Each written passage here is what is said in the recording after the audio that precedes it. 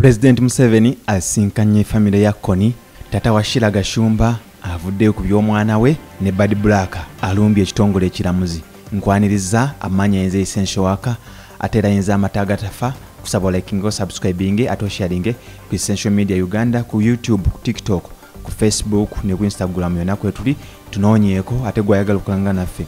Tutukire ku 078 333 207.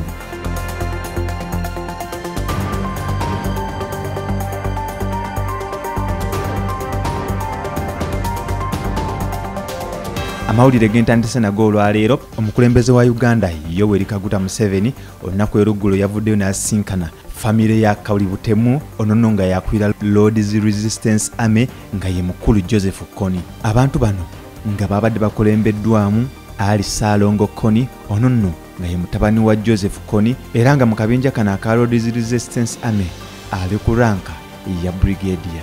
Museveni yasuubizza okuyamba abantu bano okulabanga bedda abulula atenga bava mu bikolwa eby'obutemu.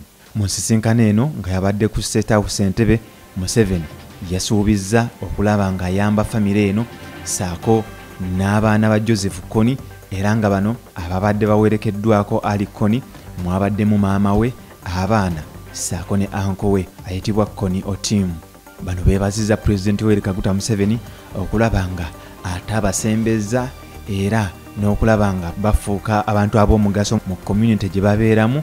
Mu meeting eno eyabadde ku State House Entebbe, Roti Yusufu Okonga Adeki ono nga y'omu ku bakulembeze mu bitundu ebya Pageya Chiefdom yeebazizza Yoweri Kaguta Museveni olw'okulaba nga aleeseewo emirembe mu mambuka ga Uganda era n'ategeeza nga Kony amaanyi we gamuwedde nga ku ssaawa eno alina emyaka 62 era nga takyasobola kulwana. Wano n'asaba President Museveni okulaba nga ayambako famire eno saako n'abaana ba Kony okulaba nga badda mu community bafune ate bye beetandikirawo ebinaayamba obulamu bwabwe bave mu mbeera ey'ekiyeekera. Museveni wano we yasuubizza okulaba nga akwatirako famire eno okulaba nga yedda abulula era n'asaba abo bonna abakyali mu buyeekera beeweeyo eri gavumenti esobole obbayamba saako n'okubasonyiwa. Era olunaku olwaleero President Yoweri Kaguta Museveni ajaguza emyaka 50 saako ne mukyala we First Lady Janet Kataha Museveni okulaba nga bawezezza emyaka 5 nga bali mu bufumbo. Bano nno beebazizza Mukama olw'obulamu bw'abawadde era basanyukidde wamu ne bannayuganda ababaweerezza obubaka obubayozaayoza okulaba nga batuuka ku kkula lino ery'emyaka 5 nga bali mu bufumbo. Mu bufumbo bwabwe buno nno bazaddemu abaana bangi nga mulimu Muhozi Kaine Rugaba saako n'abalala bangi.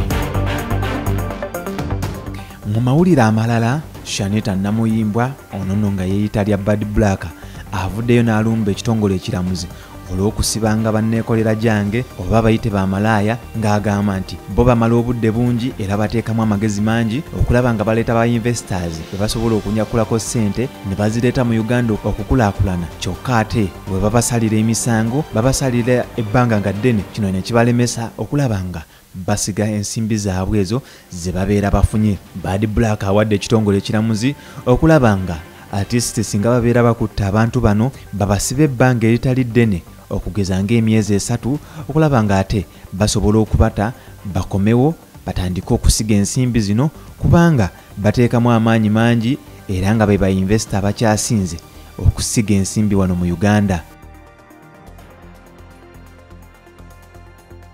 Home in Uganda, but still I'll address. Make sure you move this video to the owner. So I'm going to address the team of judiciary, Uganda judiciary, and prosecutor and magistrate.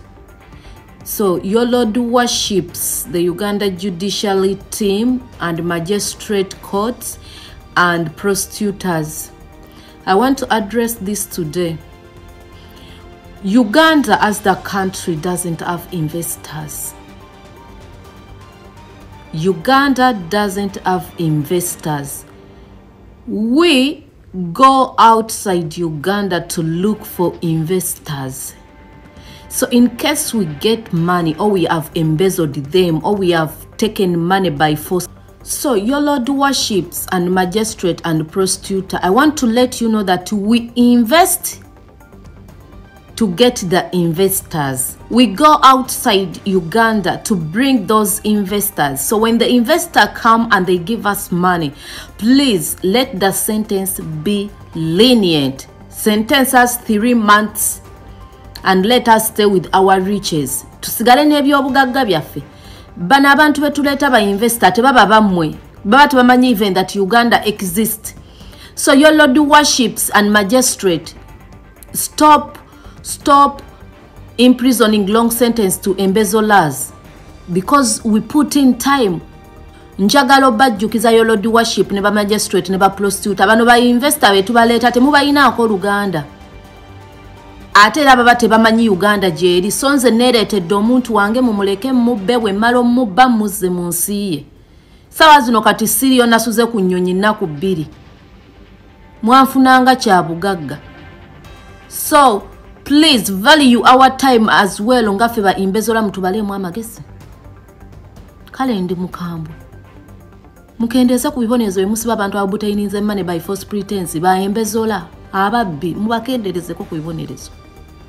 Tuteekamu amagezi si kyangu kukozesa bwongo. Okyali ku Essential Media Uganda, amanyenze Essential Waka atera yenze amata agatafa. Mawulira amalala nabanyumirizako ku mboozi ya Muhammad Ssegirinya wabadde olutalo wakati wa National Unity Platform saako ne Muhammad Nsereko ne Parliament okutwaliza wamu nga bagamba nti nno Muhammad Ssegirinya tebamuyambye okulabanga bamukwatirako ku bbiiru emutuuse mu bulago mu kaseera kano ng'ali mu ddwaliro. Kati nno akatambi akalabikidde ku mutimbagano kalaganga Muhammad Ssegirinya alabika akubye ku matu era nga tumulabye ng'asokomera ekifi ky'enkoko saako n'okulabanga akuba ku ddigobe. Ekyo nno kijjizaamu amaanyi naddala abantu b'e Kawempe omubaka waabwe gwe baalonda atandika okuba ku matu. Twalabyeko obubaka eggulo waiswa mufumbiro bwayisiza ku social media ng'ategeeza nga Muhammad Nsereko watalina lukusa ng'asonda ensimbi eziyamba Ssegirinya kubanga Ssegirinya mubaka w'abantu ate era nga badde basobola okwekola ku nsonga zino nga National Unity Platform wabula gye bigweredde ng'olutalo luba luseewo wakati wa National Unity Platform Bobi Wine saako n'Ensereko.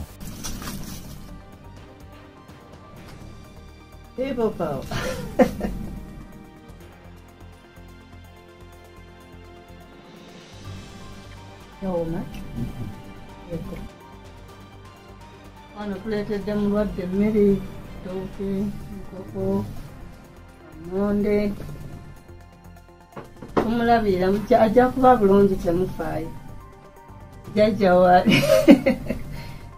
waali omulwadde ajja kuba bulungi. Ekimu tumukoledde ajja kuba bulungi. So tumukolera ne ka greens akalungi. Ka greens bonale baali bulungi. Bonale bajja tumufaako tumulabirira ajja kuba bulungi. So Mr. President bonale bajja kuba bulungi. People power. People power. Our power. Our power. People power.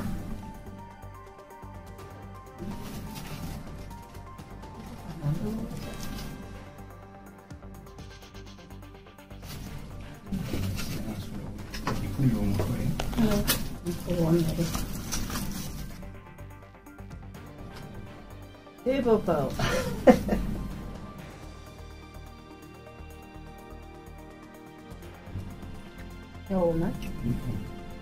Abamu kwabo abasalika ebigambo manyi president amanyi okungamba nti olw'olumu ensonga nzirekanga naye ebimu bisukka. Oyo ye mubi olwaleero bwe wagambye Nsereko ntakufuddeeko yakufuula MP. Bw'obadde mukomera Honorable Kyagulanyi Robert Sentamu afuddeyo nnyo takwerabirangako.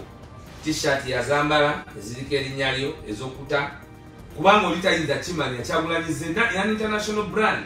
Obutambi bw'obuseegu obwafulumidde ku mitimbagano olunaku olw'eggulo bwawawaazizza bannayuganda era abamu ne baleka nga beebuuza obanga omwana ono Gashumba byabaddeko yabikoze mu bugendererwa okubanga waliwo eyamubbyeko essimu ye n'asobola okufulumya obutambi buno. Kati nno amawulire genkuleetedde galaganga Shira Gashumba kigambibwa nti nno waliwo eyaswapinga essimu ye era nga wano yagenda n'ahackinga Snapchat ye n'asobola okufuna akawunti eno era ono we yasanga ebifaananyi bino eby'obuseegu ssaako n'obutambi buno obwasaasanyidde ku mitimbagano era okukakkana nga bwawaazizza bannayuganda. Kati nno Brian ng'onono mukwano gwa Shira Gashumba avuddeyo n'ategeeza bino n'agamba nti Shira Gashumba yagenda n'akyusa essimu era n'abaako layini ye gwe yagiwa naye nno munnange oli yamukoze omutima omubi n'asobola okuhakinga akawunti ye eya Snapchat okukakkana nga agudde ku bufaananyi buno obw'obuseegu era n'abusaasanya ku mitimbagano. Mu bubaka yategeezezza, my friend Shira Gashumba's SIM card was swapped by some evil person and he eventually hacked her Snapchat. Remain calm, everything would be in control. Ate era taata wa Shira Gashumba ng'onono ye Frank Gashumba avuddeyo naawe obubaka ku mutimbagano gwa Facebook n'agamba mwetegereze ebifaananyi ebyo n'enkaliriza nja kukomawo mbabuulira ebisingawo ekitegeeza nti osanga naye alina bipusike by'amanyi naddala ku mwana we Shira Gashumba byakola ennaku zino.